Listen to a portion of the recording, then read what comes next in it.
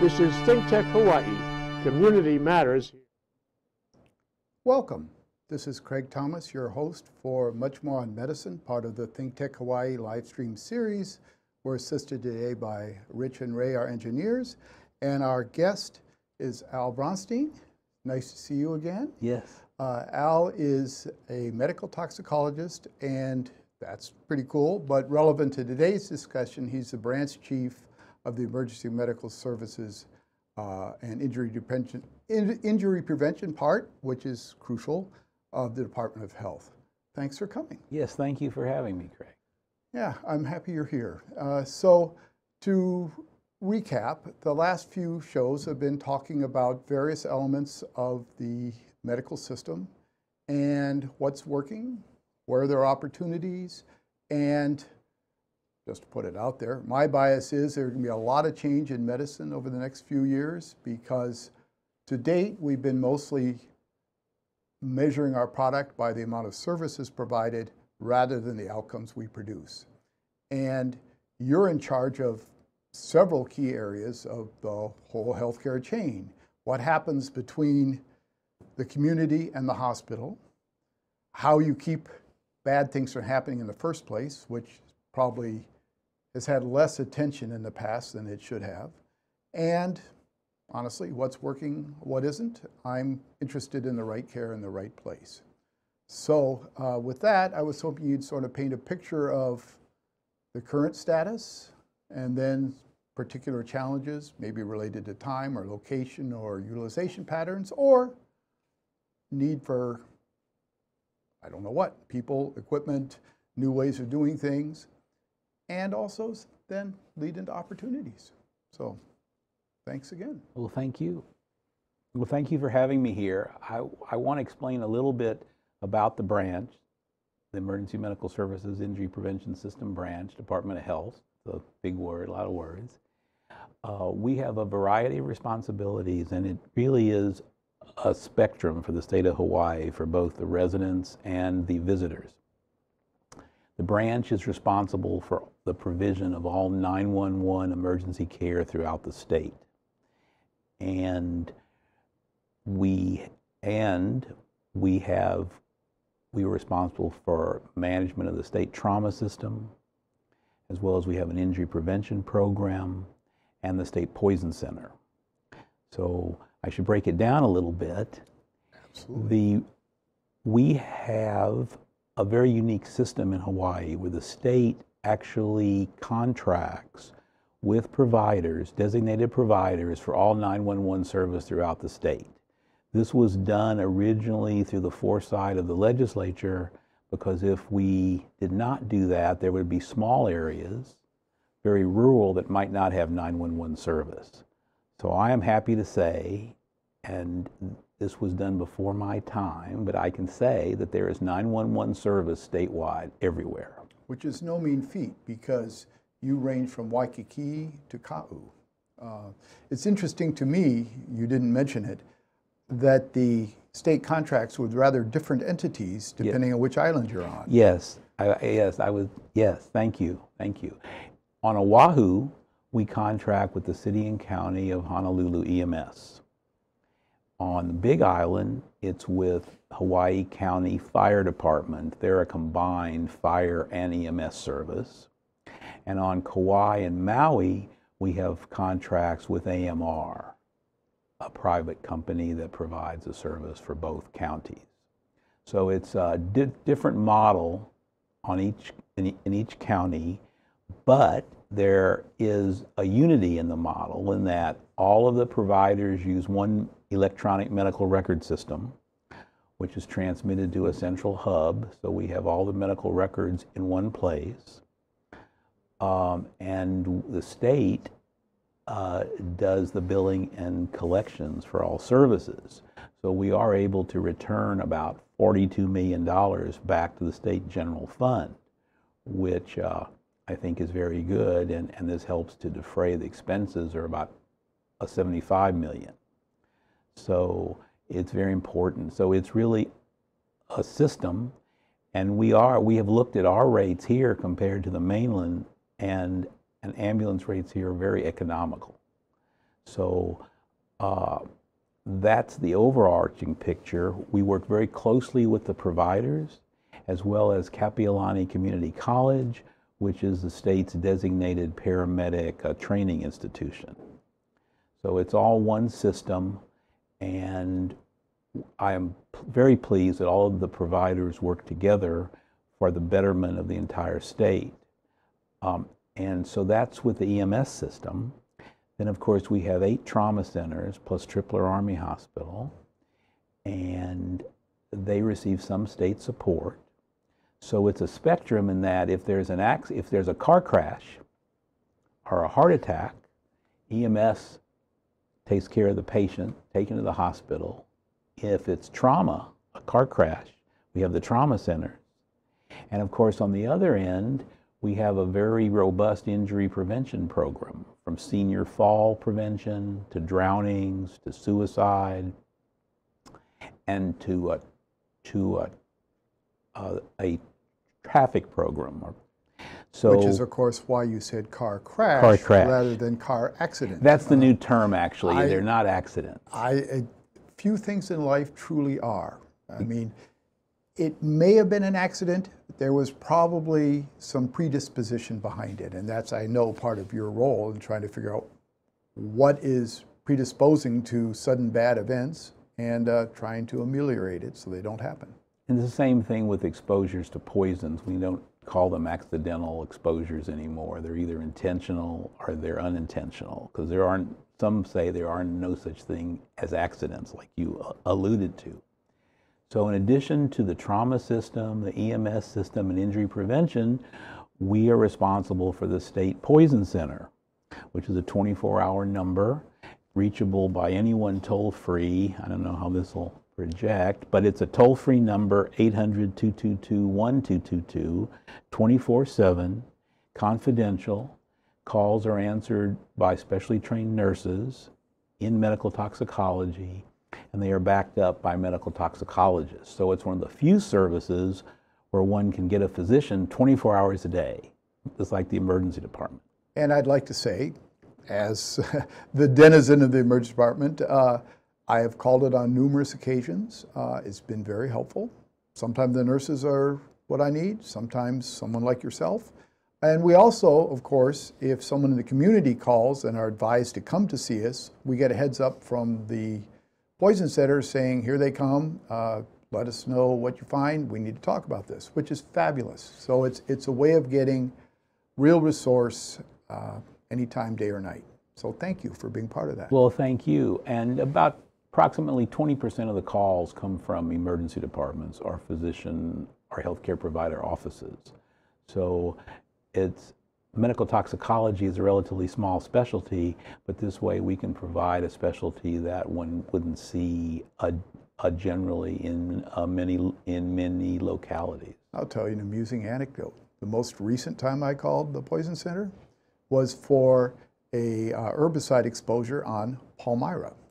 The victim thought that he had hepatitis as a consequence. We determined that actually if he had hepatitis, it was in his right lower quadrant, and it was actually appendicitis. But Poison Center was helpful because I needed to know the risk of hepatitis in this case, and they gave it to me. It was low. So thanks again. You're welcome. Hawaii is a rather far-flung place. Palmyra is about 1,000 miles from here, but works.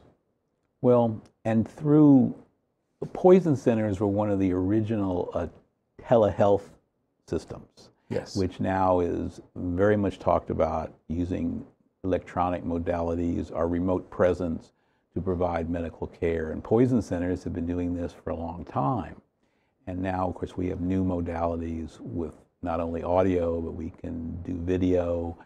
And to move this along to the 21st century, as well as we've talked about, someday we'd like to see telemedicine in the pre-hospital arena. Which is starting to happen on the mainland. Yeah. And there's some platforms that do that. And honestly, it seems really full of potential. We do a small amount of telehealth to remote islands like, for example, Palmyra or Curie, and it works. If you can get an image of something or a video clip and have a two-way conversation with a provider, often with a different training level, you can do a lot. Yes. And so I think this has got tremendous potential. We have to have new ways of doing things. Well, and it's new and old all together at the same time, because if you remember when the specialty of paramedicine started in paramedics, they were known as the eyes and hands of the physician in the field. And they were connected back to the base station hospitals via the Medicom system. Right. Say mobile radio system. And now we're going to the next stage. Not only do we have eyes and hands in the field, but we can virtually now bring the physician to the field, which is a new concept, and I think will allow us to do a lot more with less.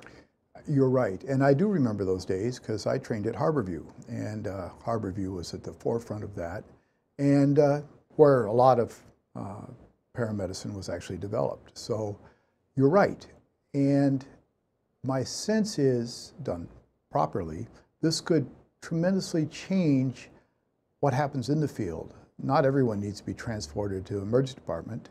Not everybody needs to be transported at all, but they do need input, often from another resource, perhaps an emergency doctor, perhaps somebody else, and a destination.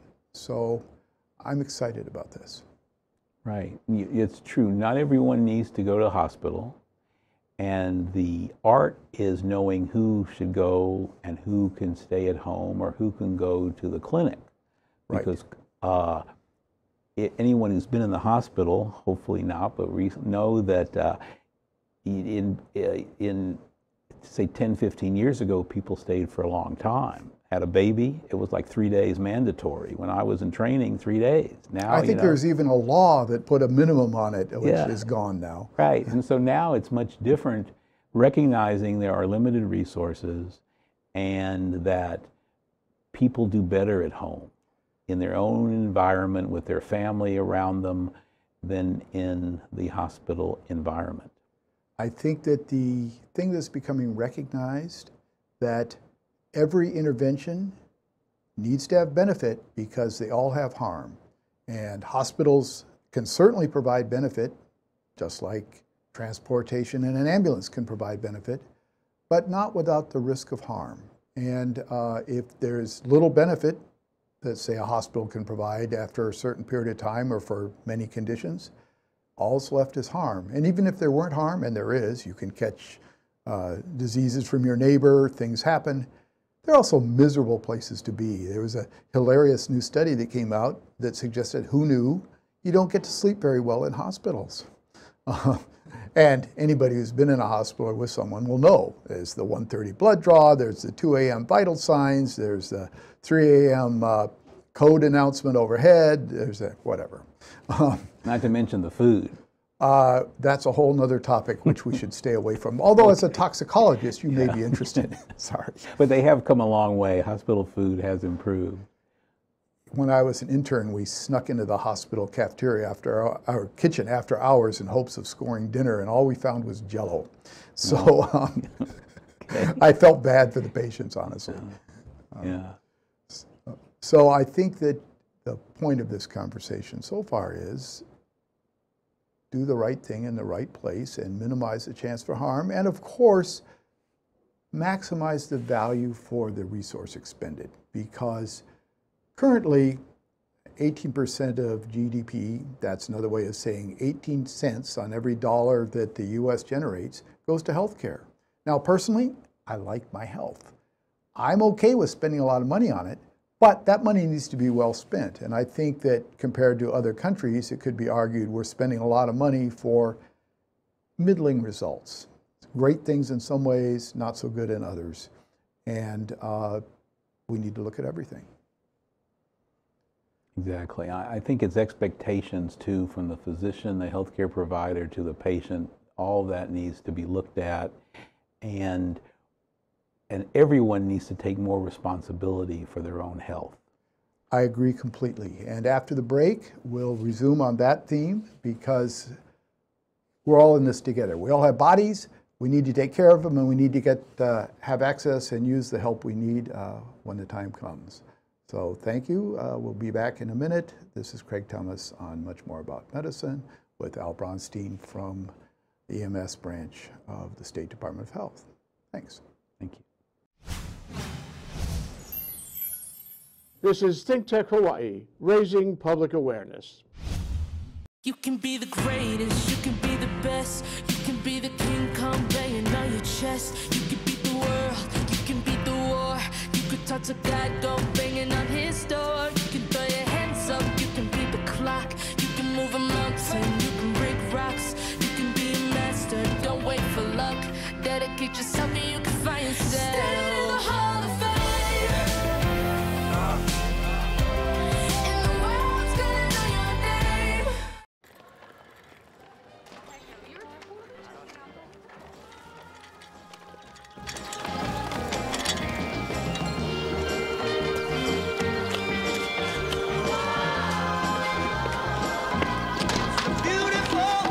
Thank you.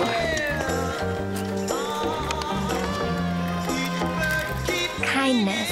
Pass it on. A message from the Foundation for a Better. Welcome back. This is Craig Thomas on Much More About Medicine, and my guest is Al Bronstein from the Department of Health State Emergency Medical Services branch. And before the break, we were talking about the challenges of responding to patients' needs across the state. And I think that it'd be nice to paint a picture of what's involved in doing that and kind of the people involved, the number of runs, the equipment. Describe for people what you've got to manage this diverse, complicated state. Okay, thank you. So as we mentioned before, each of the counties has a designated EMS provider for 911 service, and each county, the model is a little different.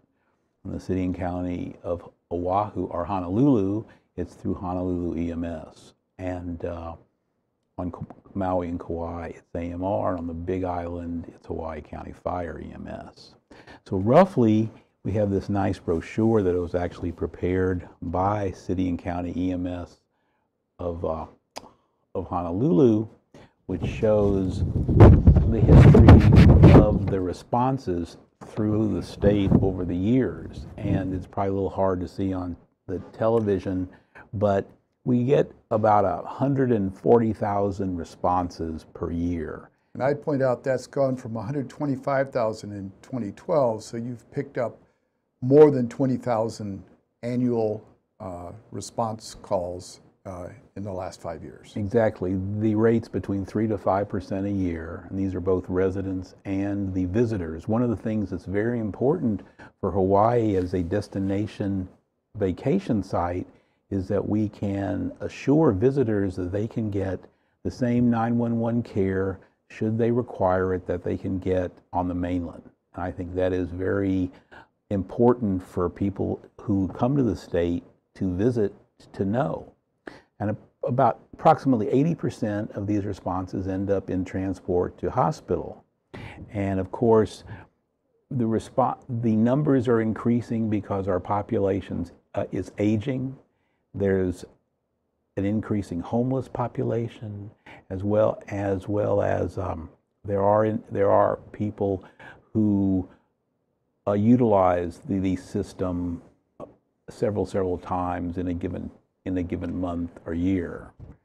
You know, a couple things I'd like to circle back on. One is, on the order of 20% of your calls don't result in a transfer for a variety of reasons.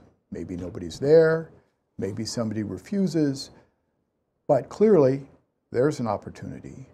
The other thing I'd like to touch on, and you mentioned a couple categories: people without other resource, including, sadly, a place to live, but also those of us who are getting old tend to be what we call in the emergency department low acuity, high complexity. What that means is maybe not too medically ill, and in fact not likely to benefit from a medical intervention, but doesn't mean things are working. And whether can't get out of bed or can't do any of a number of other things or needs some rather low-tech intervention, or maybe just a place to stay. In fact, when I was a resident, we used to give lobby passes so people wouldn't freeze. I know you were in Denver, you were aware of this phenomena. In fact, this was long ago before some regulations, and we used to up front like, hey Joe, I know it's cold tonight, are you sick or are you cold? Because if you're sick, we'll take care of you. And if you're cold, we'll give you a lobby pass, we'll get you a sandwich and a hot coffee, and you get to hang out there tonight because it's cold out there. Well, there's a lot of that. Not cold here, but other needs. And so there have to be other ways of intervening. And where we need to think creatively is that the traditional medical model doesn't always fit. Exactly. And sometimes we attempt in our zeal to help people to put them into the medical model so that, for instance, every headache that comes to the emergency department is not a simple to be muscular tension headache. It's something much more severe or has to be ruled out. And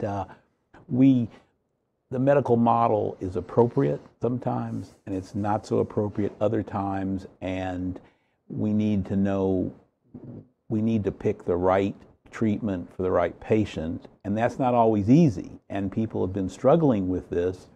And this has given rise to the idea of not only can paramedics respond for 911 care or emergencies, car crashes, trauma, heart attacks, strokes.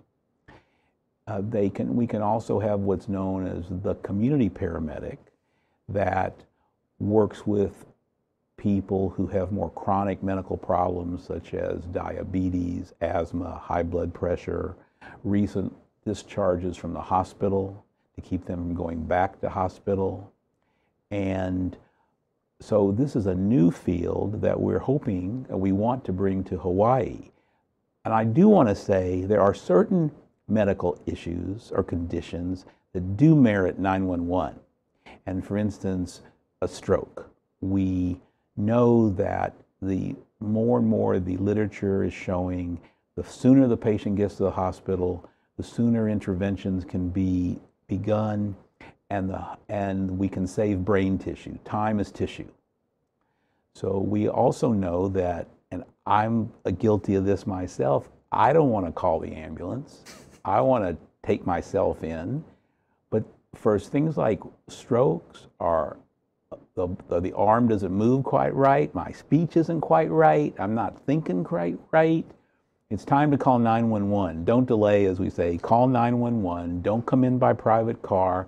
And the other reason to do that is the paramedics will notify the hospital through our communication system and say, we have a patient who is showing signs of a possible stroke. And then the hospitals activate the stroke team. So when the patient gets there, everything is done very precisely to diagnose as quickly as possible. Now, obviously, not all things are a true stroke, which is good, but it's hard to tell sometimes. So we really urge people for strokes, heart attacks, chest pain, call 911. Don't try to brave it by private car. Don't wait till the family comes home, because time is tissue for both strokes and heart attacks. And the sooner we can intervene, the better the outcome. Absolutely. And so a couple things about that. Hawaii, I think, culturally, people are definitely alert about don't want to make A, right? And so about 20 years ago, this was a big problem because instead of calling, dispatch was getting calls from Boston. And because what would happen is someone would be having a stroke, let's say, their spouse would call their family to say, what do you think we should do? And their family would call Hawaii Dispatch. That's not how it should work. So I don't know if you've noticed, but fire trucks, the police cars, don't stall, call. That's where that slogan arrived. And I think it's better, but still, speed is of the essence. Guys in particular have trouble admitting reality. So we need to remember this ourselves. The other thing you alluded to is an opportunity to plug telemedicine, which is not only do the crew perform some screening maneuvers in the field and assess the likelihood of, for example, a stroke and alert the hospital, but that's the hospital's cue not only to make sure there's no one in the CAT scan device or get them out of it so that it's ready, but to queue up often the tertiary stroke center via telemedicine link. Most of the outlying hospitals across the state are connected to the tertiary stroke center. And this is important because then you can decide, because the treatment, valuable, is also dangerous. And also, if it doesn't work, there's sometimes other options. So queuing that up early is huge. Yes, so we emphasize that, and telemedicine can be used for more mundane problems, although there are problems like wound care, yes, asthmatics, where the physician can see the wound. Maybe it's a simple treatment that doesn't require coming into hospital or to the doctor or to the office, and the paramedic can start the treatment, and then the paramedic can go back and follow up on the patient and then show the progress of the wound to the physician. And it's almost like a house call. You know, we don't have house calls very much anymore. So, but this is a high-tech house call. It's pretty cool. So that's what we like to move to, and hopefully we can start some projects. There's a bill in the legislature now. I was going to ask you about that. To fund a pilot. Both, would be a pilot on Oahu, a metropolitan area, and one of the neighbor islands, and to evaluate exactly how to create it for Hawaii. There are several models on the mainland, and we really need to understand what fits the state the best. You know, that's exciting. We're going to have you back to talk about that. Okay. You get a brief thing to put out your ask. What else do you need? And then we're going to wrap this up until next time. Well, thank you. Well, the other thing we need 3 new ambulances. We need an ambulance on Oahu, Kauai, and the Big Island. I understand it. I work on all 3 islands, and I think you're exactly right. You know, it's been a pleasure to have you here. I want to talk more about a number of these topics. We'll have to do it again. Thank you. So this is Craig Thomas with Al Bronstein from the EMS Branch State Department of Health, and we're wrapping up for today on Much More on Medicine. Thanks for attending and listening.